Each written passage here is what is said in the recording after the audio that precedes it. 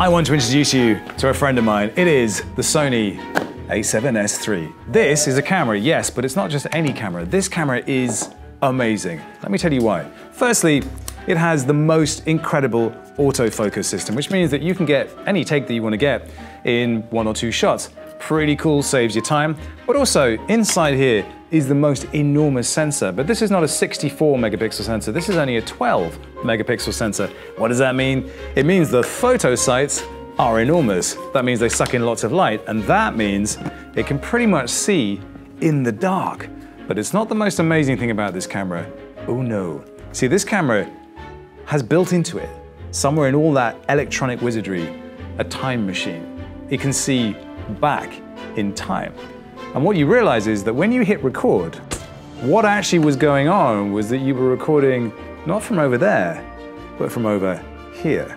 And that means this and this are how we do this. But that's the thing, isn't it? You see, most things that look magical have an explanation. And once you know how the trick is done, well then everything falls into place. In last week's episode, we ventured into the dark forest, where nothing at all was what it seemed and unimaginable horrors lurked around every corner. Well, this week we're laboring the fantasy metaphor yet further with a languid lunge through illusion, magic, and scarcely credible financial finagling in what critics are already calling the David Blaine of crypto films. Top financial YouTuber Andre Jick is a former illusionist turned millionaire boaster who loves to delight his audience with sleight of hand before unleashing his brand of financialtainment. But nowhere on Andre's tube has he ever mentioned DeFi, although we do find Doge there. And I think that's a shame because, as we're going to show in tonight's very special webgram, if there is indeed magic in finance, it's to be found nestling in the quivering bosom of DeFi. We'll gaze in wonder at the sequined undergarments of Anchor, gasp as we jump forward in time with Alchemix, and hold our beating hearts in our mouths at the high-wire tightrope balancing act of Gyroscope. All of that to come on this week's episode of The Defiant. You're supposed to make me disappear. There you go.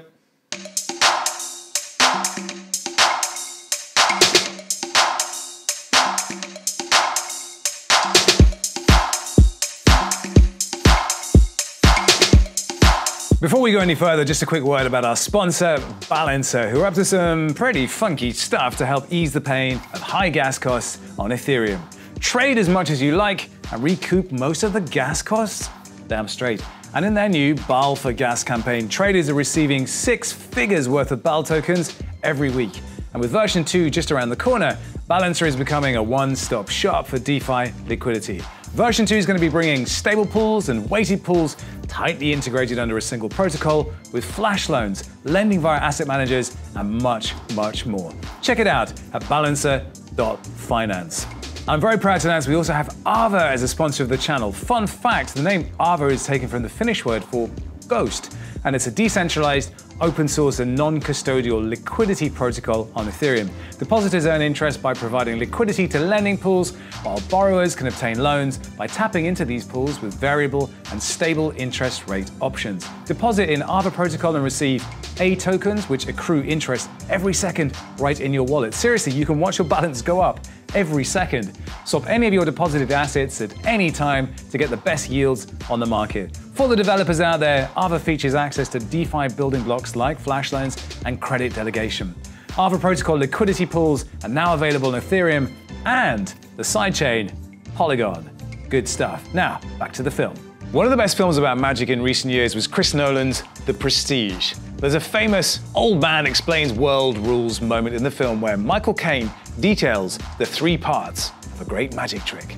The first part is the pledge. Show something ordinary like a deck of cards or a stable coin, then make it do something extraordinary, like disappear or earn 300% APY. That's the turn.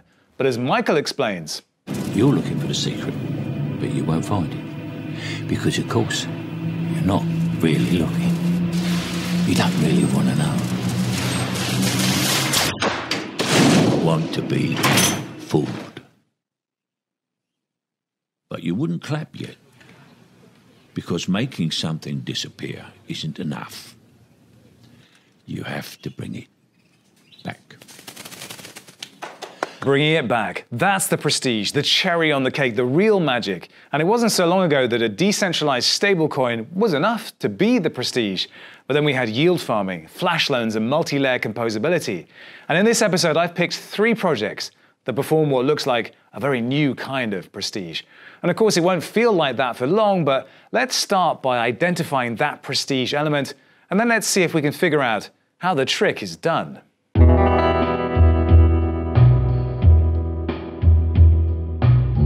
I make no apology. The Terra DeFi ecosystem with UST, Mirror, Luna, and Anchor has really taken me by surprise this year. We did a tutorial a few weeks back showing how to get a 20% fixed interest rate on UST deposits.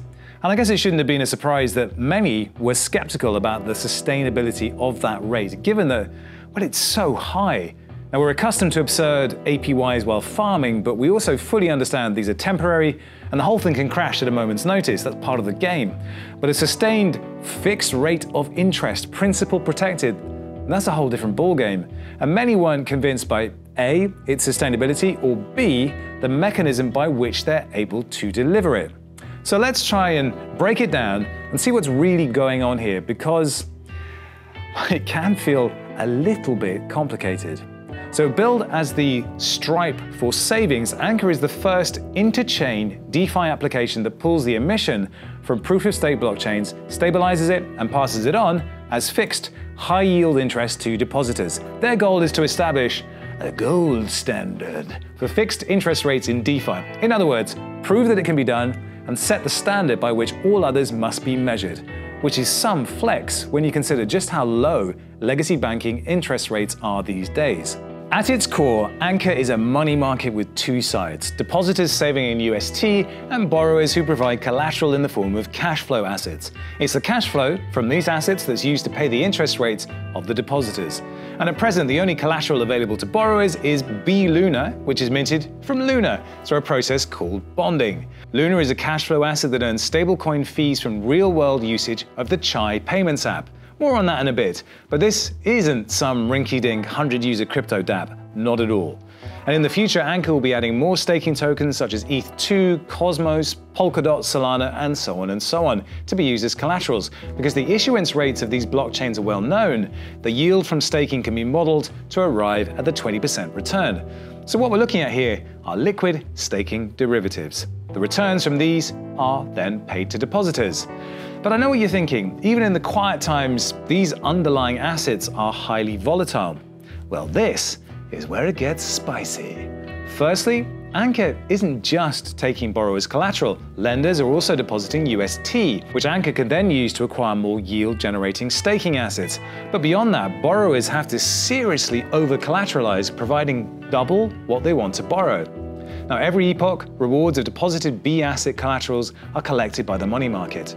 Claimed B asset rewards, which are likely to be in a non-stablecoin denomination, are converted as Terra stablecoins and stockpiled separately in the market's yield reserve pool. Still with me? But what if there are more savers than borrowers? How can this possibly be sustainable? Does Anchor have sufficient cash flows from the pooled collateral to pay their depositors? Well, let's dig in. Now, Anchor uses a mechanism called the utilization ratio, which is the ratio of borrowers to savers. Now, a low number means there are more savers than borrowers, and a high number means there are more borrowers than savers.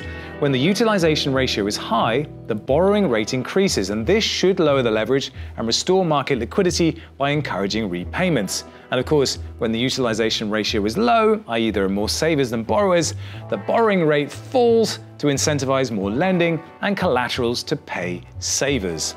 Now, the borrow rate is currently set at 34%, which, yes, seems pretty high, particularly when you think borrowers have to provide double collateral in the first place.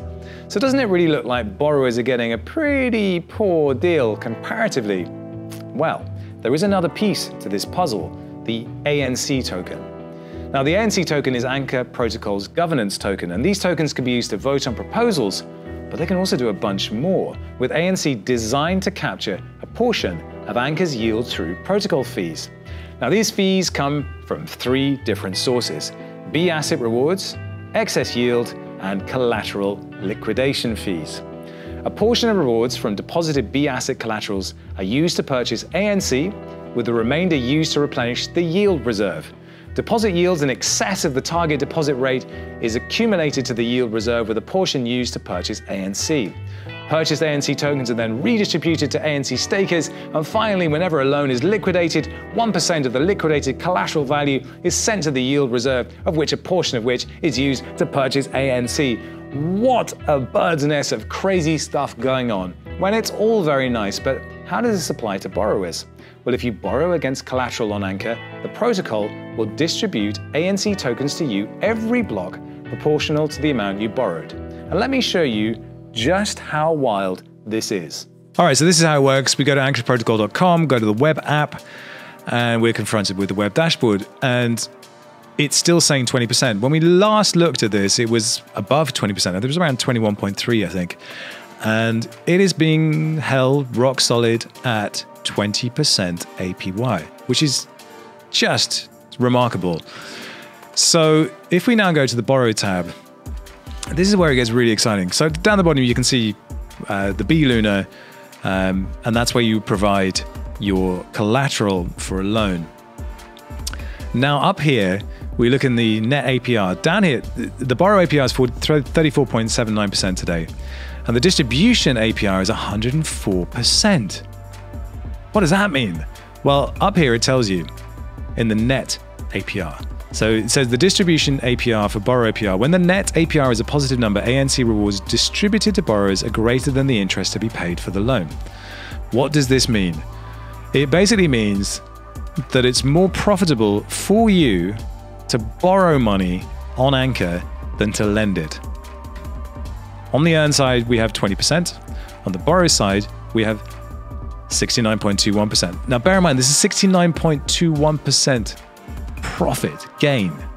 If this number was red, it would mean you'd be losing money to borrow, so you'd be incentivized to lend. But at the moment, the borrowers are being so heavily incentivized to borrow that it's worth more to do that on the protocol than to lend, which is insane. I have a real problem with this because a few years ago, I got myself completely out of debt. No more debts. I hate the idea of loans. I hate the idea of like owing money to anybody.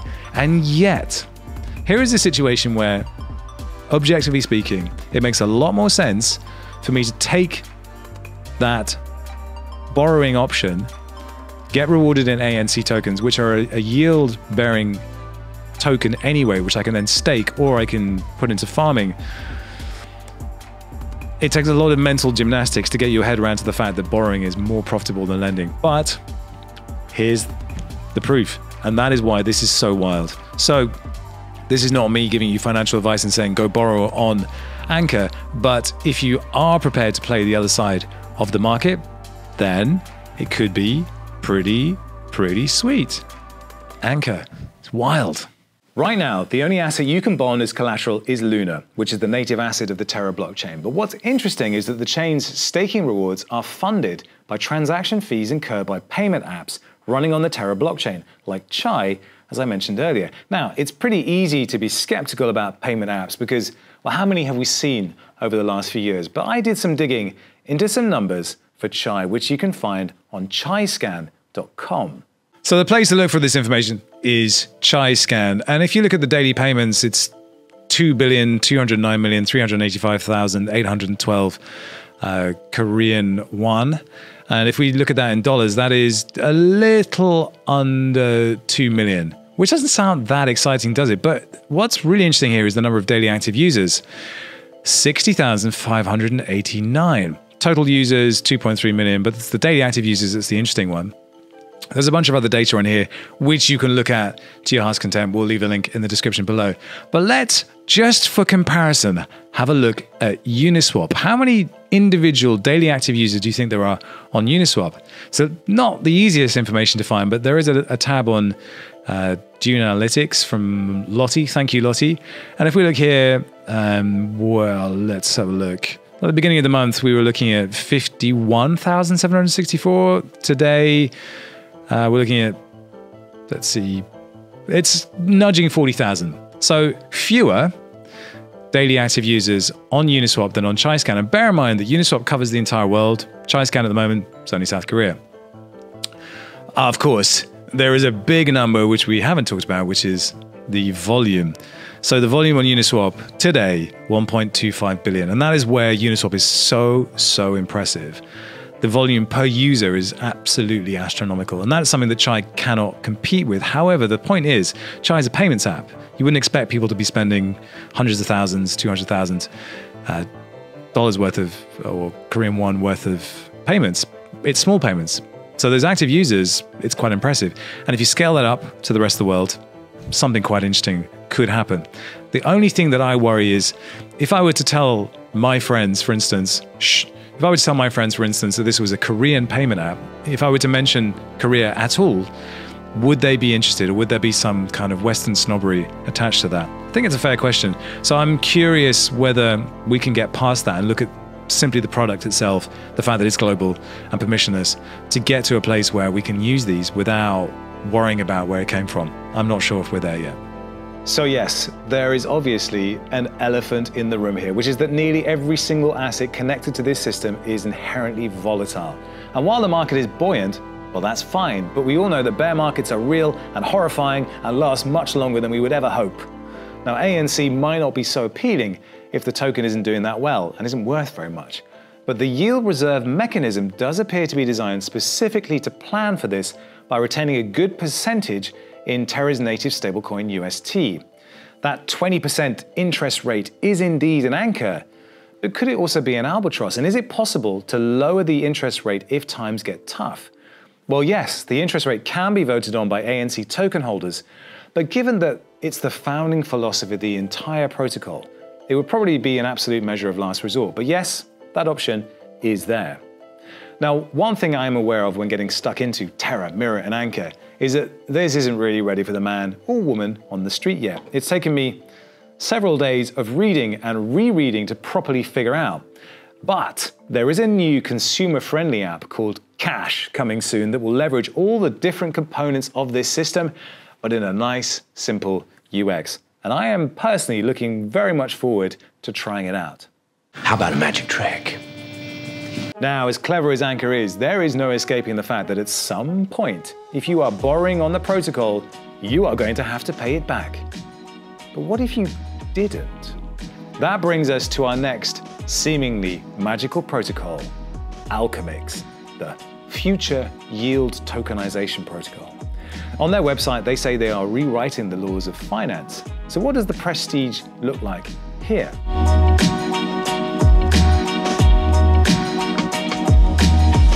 Investors use interest and dividends as a source of income. However, these payments are usually quarterly at best. But Alchemix is a newer DeFi protocol that flips this concept on its head by providing the ability to get your future yield now. Alchemix vaults act as the hub to generate yield advances in the form of a synthetic derivative called USD, which is pegged to $1. Launched in February, Alchemix has reached an impressive $1.21 billion in total value locked. Deposit DAI, and you can borrow up to 50% of the deposited amount of that DAI at a 1-to-1 ratio by minting USD. The deposited DAI is then deployed to Yearn vaults to earn yield and continuously pay back the vault owner's debt, while the vault owner themselves can choose to use the USD for personal expenses, farming, or buying a Porsche, like your boy Sobi. All you care about is money. Vaults themselves are not liquidatable by keepers based on a collateralization ratio like with Maker, Aava, Compound, or Reflexer. The owner of an Alchemix vault can choose to liquidate part of their collateral to repay the loan, allowing them to withdraw whatever is remaining. But there is no liquidation to enforce maintaining a specific loan to collateral ratio. What does that mean? Well, this is a loan that repays itself. Your only debt is time. The loan simply disappears. It's gone. It's gone. Typically, if you hold DAI, you would probably put it in somewhere like Compound, Aave, or Yearn, so you could earn some interest over the course of the year. So maybe if you put $100 in, by the end of the year, you might have 110, 120 if you're lucky. With Alchemix, you put it in our system and it's in Yearn, so it's earning yield this entire time, with one additional benefit is that you can now mint a synthetic stablecoin that's pegged to $1. So this will allow you to expand your capital base to go long on a different asset, to finance things in your personal life, or to buy a boat. So in the short term for Alchemix, we're going to be getting audited by CertiK, and that report will be out early May. Then we're going to work on more integrations in DeFi while we are also building out version 2 of Alchemix along with Alchemix DAO. Version 2 of Alchemix will allow for any viable stablecoin with a vault to be added as collateral. So USDC, USDT, or SUSD, for instance. And there will be new UL assets such as UL ETH and UL BTC2. Now look, I didn't get Alchemix at first. Sure, the sales pitch is cool, but I really just don't like the idea of loans and debt. But the more I thought about it, I started to think how we could use it to fund creative projects, for instance, where the capital invested would reset upon completion of the loan period and then become available to reuse for another project. In other words, no sunk cost, a funding flywheel where fear of failure disappears completely. And I can do something with that, and maybe I will. And if you want to get an idea of how Alchemix works, DeFi Dad did a great tutorial this week, which you can find on the site at thedefiant.io. Thanks, DeFi Dad. If you're good at something, never do it for free. And we end this film by taking a look at a new algorithmic stablecoin that has my head spinning like a gyroscope. And in the wake of what happened with Faye, you're probably thinking that we just need to kind of chill out on stablecoin experiments. But here we are with Gyroscope, a seemingly impossible collection of game theory trade-offs with huge promises that makes you feel kind of... Hey, look at me. So what is the prestige here? Well, it's this.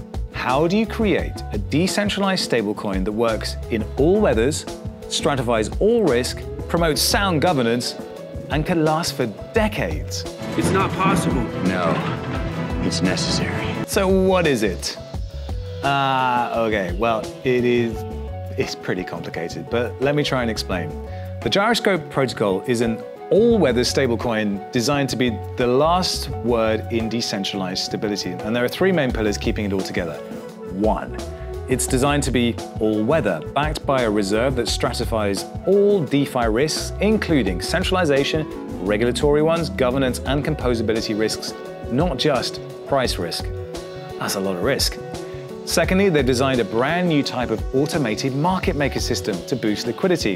It's an SAMM, PAMM combination, which frankly, I don't understand at all. Thirdly, they've completely rewritten the rules on how we govern in a decentralized system with conditional cash flows and optimistic approval. Fundamentally, it's designed to build a virtuous cycle between the different users, gyro dollar holders, governors, and yield farmers, so that the whole gyroscope just keeps spinning.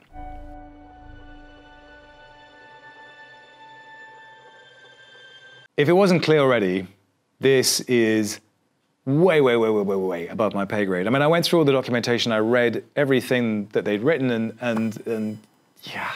All of this is one little girl's bedroom, every moment. It's infinitely complex. They have access to infinite time and space, but they're not bound by anything. Now, the other thing is, it doesn't help that when I look at the Gyroscope logo, I see this. A giant black hole sucking everything in from which nothing can escape. Sound familiar? I hold my hands up. My brain surrenders. The only thing I can really do here is talk to the team behind Gyro itself and see if they could answer any of my simpleton questions. The core value propositions of DeFi are that it offers a finance which is non-custodial, permissionless, openly auditable, and composable. While USDC and DAI are clearly of great value to the community, and we'll be including them in Gyroscope itself, commitment to these original propositions means that they can't be where the innovation just stops. DAI is great, which is why we want to include it, but it has a few issues. So one is that the scalability relies on the leveraged long ETH market scaling, and this has run into issues, and it likely will do so again.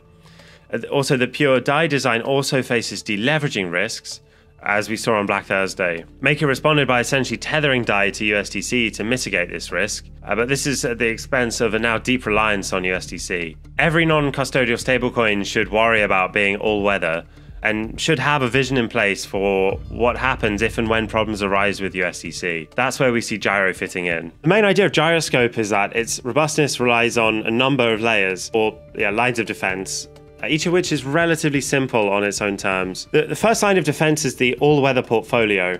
So by carefully selecting a structured portfolio of assets to back the stablecoin rather than just a single asset, in the event of a catastrophic failure of individual components of the portfolio, Gyroscope should be better able to weather a storm.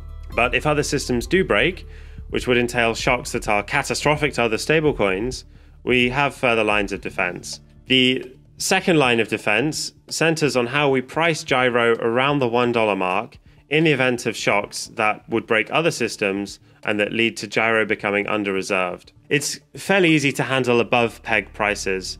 Gyroscope expands supply and the proceeds strengthen the reserve. The difficulty, of course, is what happens if Gyro dollars deviates below peg when it's under-reserved. So in this event, Gyro programs a stablecoin redemption curve that starts near $1. So bear with me. So the redemption curve aims to foster good liquidity around the peg, but with a built-in circuit breaker, which stops heavy outflows from capsizing the reserve. At this circuit breaker, the redemption rate decreases below the actual reserve ratio, at which redemptions are always sustainable. In my mind, the most beautiful part of the design would have to be the primary market AMM and secondary market AMM combination. We call these the PAM and the SAM because it's a bit of a mouthful. Roughly, the idea is that the PAM quotes mint and redeem prices, providing a pricing band for the SAM, and then the SAM concentrates liquidity within these bands. Users are always able to mint and redeem using PAM quotes. We then optimize the SAM pricing rule to the task of providing liquidity within this band. In combining these AMMs, we are able to design the system to guarantee great liquidity everywhere, but especially around the peg in the SAM. With our design in Gyroscope, all of every $1 that's paid for a new stablecoin actually goes into our reserve.